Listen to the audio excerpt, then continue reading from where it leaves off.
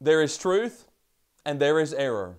There is good and there is evil. There is a Christ and there is a devil. You see, we live in a very interesting world where right sometimes seems wrong and wrong is told that it is right. But ladies and gentlemen, we live in a world where there is truth in the world of opinions. And the greatest truth that ever exists is the fact that you and I can resist the devil. Listen to 1 Peter 5, 6 and 8. Humble yourselves, therefore, under the mighty hand of God, that He may exalt you in due time, casting all your care upon Him, for He careth for you. Be sober, be vigilant, because your adversary the devil, as a roaring lion, walketh about seeking whom he may devour. There's no doubt that the devil wants us to fail, but you and I can resist the devil, live for Christ, and be with Him for an eternity. Join me as we study today on how we can resist the devil.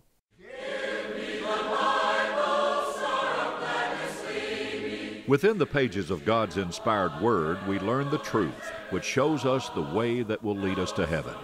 The Church of Christ at East Hill invites you to study with us for the next 30 minutes a portion of the Word of God.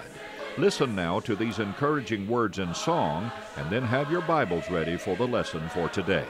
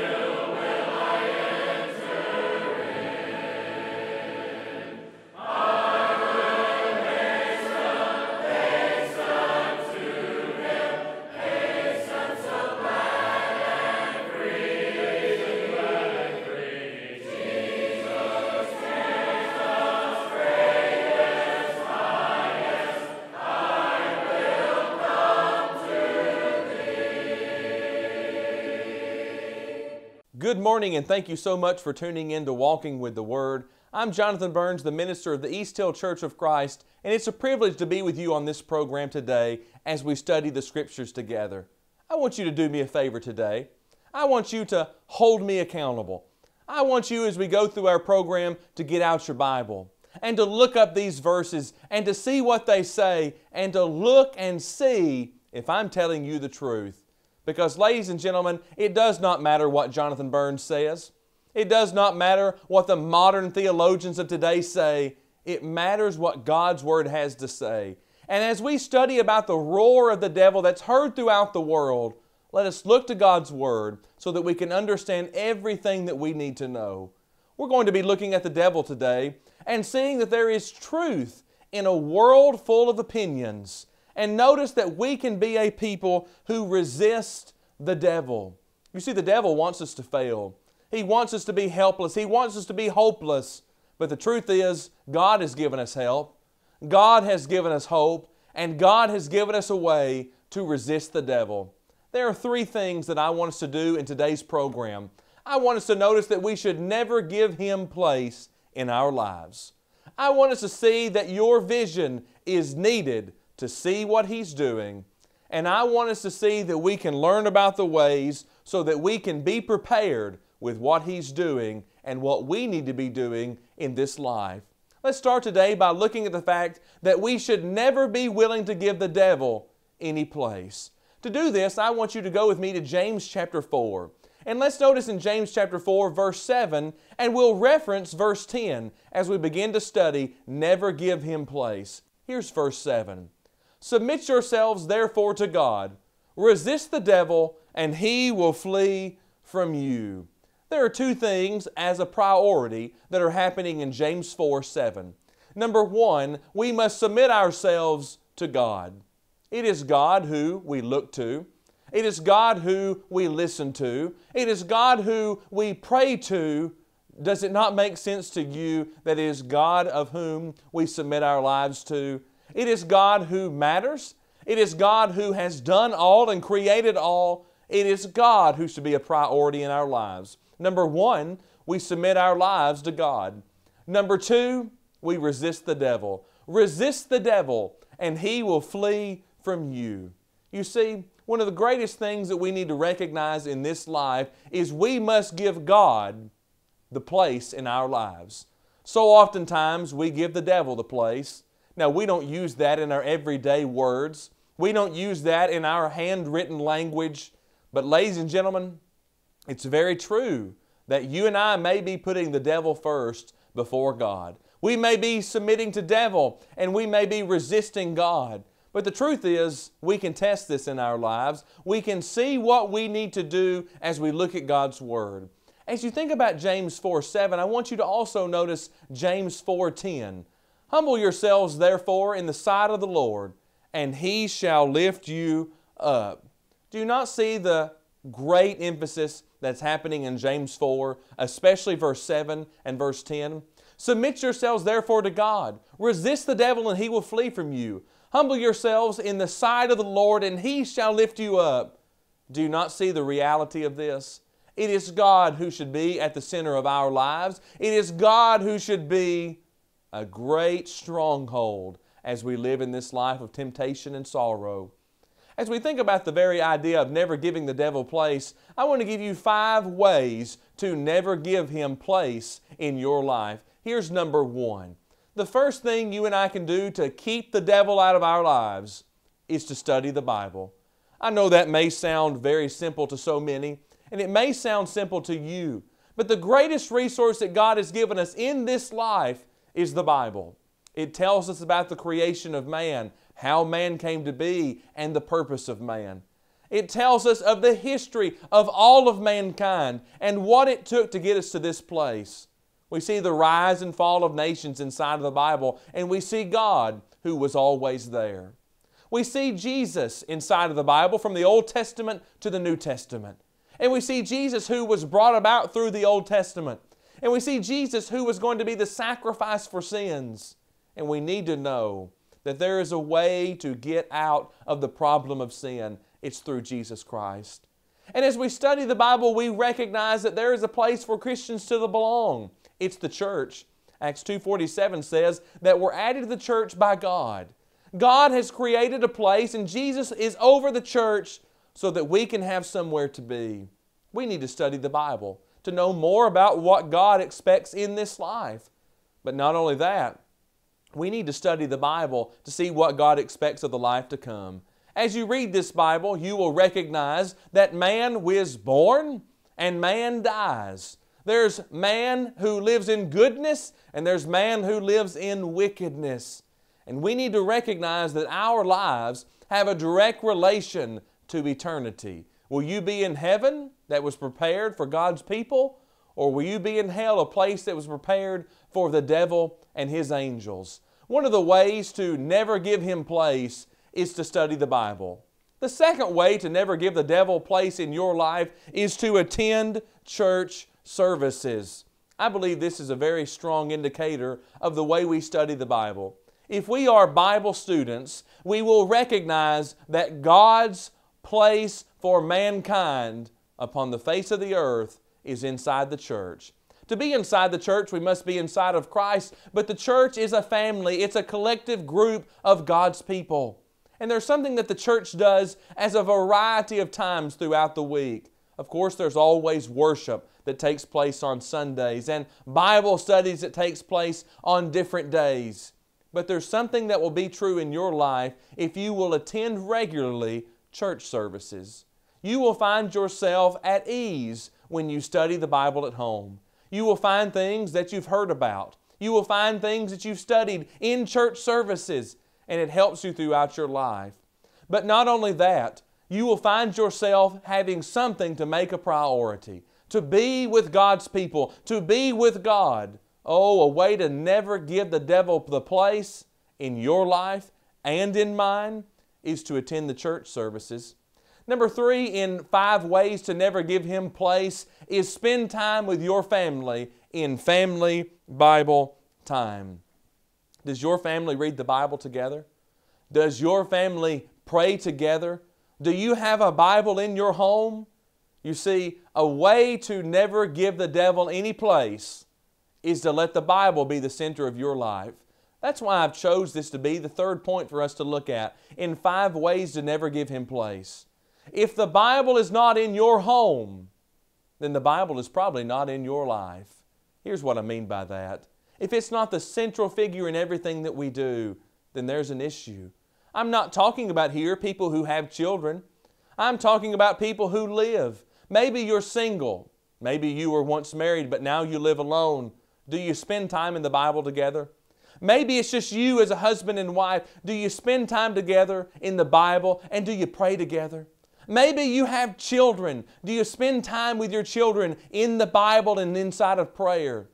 Maybe you have grandchildren. When they come over, what's the central thing inside of your life? You see, I hope the Bible becomes the central theme for your life and you have family Bible time. It's a great way to never give him place and to never give him time. And number 4, in 5 ways to never give him place, you need to know your friends. There's something that's true. We learned this as we grew up. We learned this as children, and we've seen it in our lives. You've got to know your friends. You have to know those that are around you, because those that you surround yourself with, they will become the greatest influences in your life. That's one of the reasons, by the way, point number 2 was attend church services. If you will surround yourselves with godly people, with God's people, you will find yourself in a greater place in life. Because after all, aren't God's people supposed to be the best people on the face of the earth? You've got to know who you are around. The truth is, those that are around us, they will influence us in this life in a way that we may have never understood. And it's a great way to never give him place. In the 5 ways to never give him place, the 5th way is to spend time in prayer. Probably one of the easiest things that you and I can do throughout the day is pray. It simply takes your time. And you and I, if we're honest with our lives, have plenty of time. You find yourself sitting and waiting here or there. You find yourself with time at a variety of places in your life. Let me illustrate some things to you where you have time. When you wake up in the morning, can you give some time to prayer? When you go to bed at night, can you give some time to prayer? When you eat your meals, can you give some time to prayer? You see, in those two short areas, we have found 5 different times of which we have to spend time in prayer. And you see, the reality is, if we'll spend time in prayer, we'll never give the devil place. Because the truth is, if we will fill our lives with things that have to do with God, we will never give the devil any place. Because we can submit ourselves to God, we can fill our lives with God, and we'll resist the devil, and he will flee from us. But what we've got to do is we've got to be willing to humble ourselves in the sight of the Lord and let Him lift us up. We need to understand that the most important thing in this life should be God and should be our relationship to Him. And we should never give the devil place inside of this life. In the second way today, number 1, we never give him place. But number 2, your vision is needed. Your vision is needed. We're going to go to 1 Peter 5 and look at verse 8, and then look as a reference verse 7 and verse 11. Listen to 1 Peter 5, 8. Be sober, be vigilant, because your adversary the devil, as a roaring lion, walketh about, seeking whom he may devour. I know that you and I are always watching. We live in an interesting world. We are always being watched. And now in the society we live in, we have an extra eye open, proverbially we may say. We're always watching out for danger. We're always watching out for our loved ones. But let me tell you, your vision is needed in watching out for the devil. You look at 1 Peter chapter 5, verse 8, and you recognize that we've got to be prepared in this life because there is one who is coming to devour us. The word devour here means to destroy, to cause to be no more. That's what the devil wants. But listen to what God wants, 1 Peter 5, 7. Casting all your care upon Him, for He careth for you. Have you ever felt alone? Have you ever felt like no one's ever experienced the things you're dealing with in life? Have you ever felt like no one understands what's going on in your life? God does.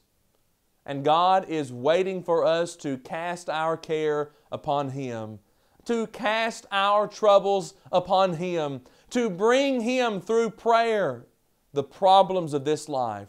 There's something that's true, and it will always be true, and it has always been true of mankind.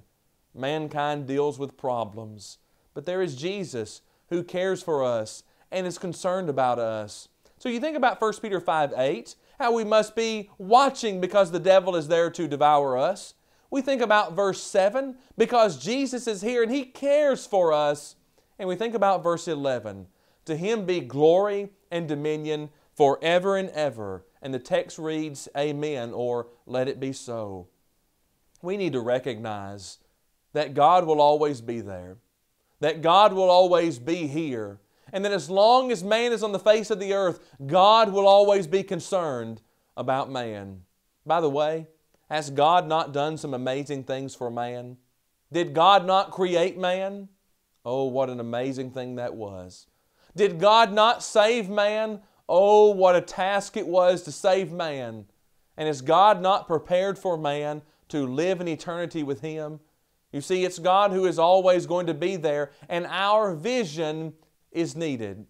I believe there are 3 areas of which our vision is needed inside of this life.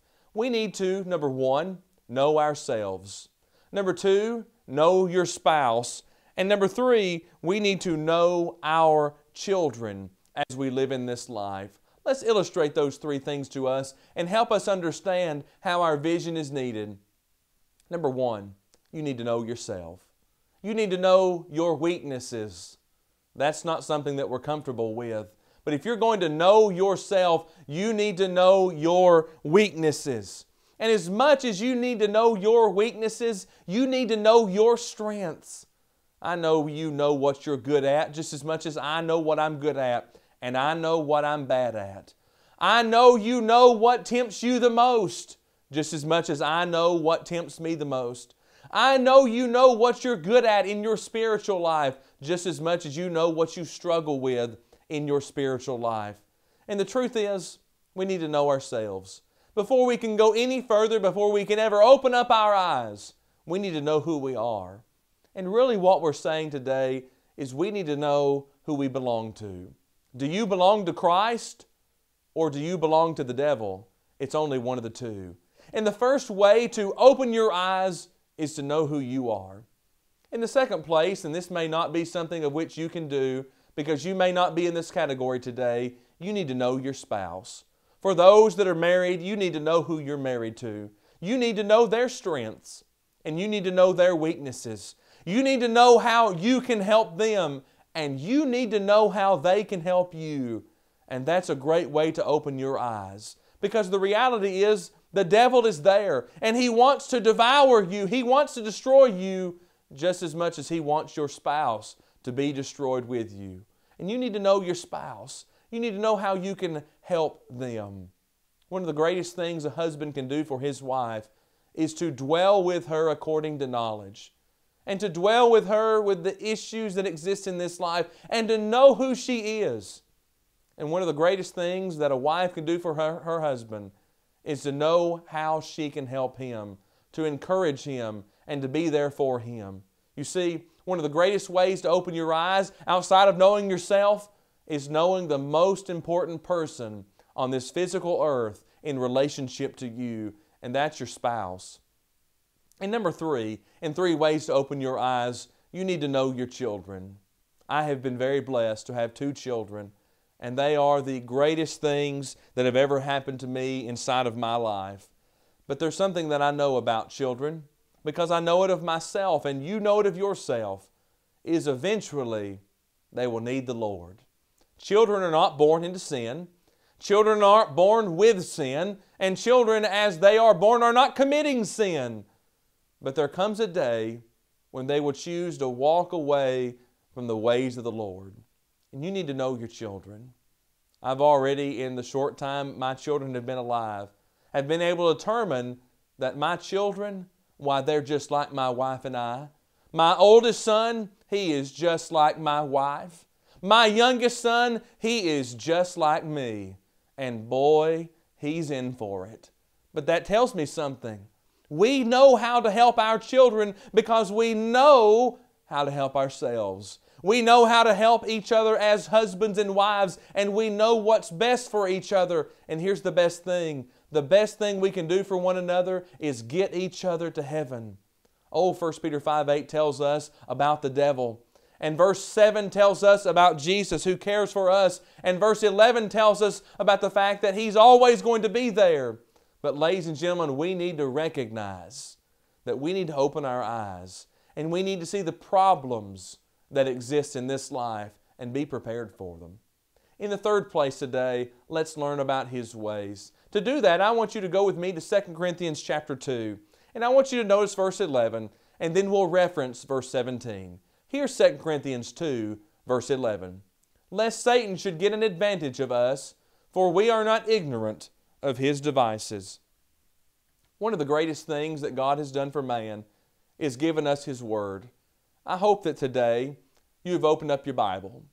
And I hope that you've looked at the passages that we've referenced and see them there. And I hope you've asked this question, is He telling me the truth? One of the greatest ways that the devil uses to destroy us is to destroy God's Word. Do you remember in the beginning in the book of Genesis? God creates all things. God creates man.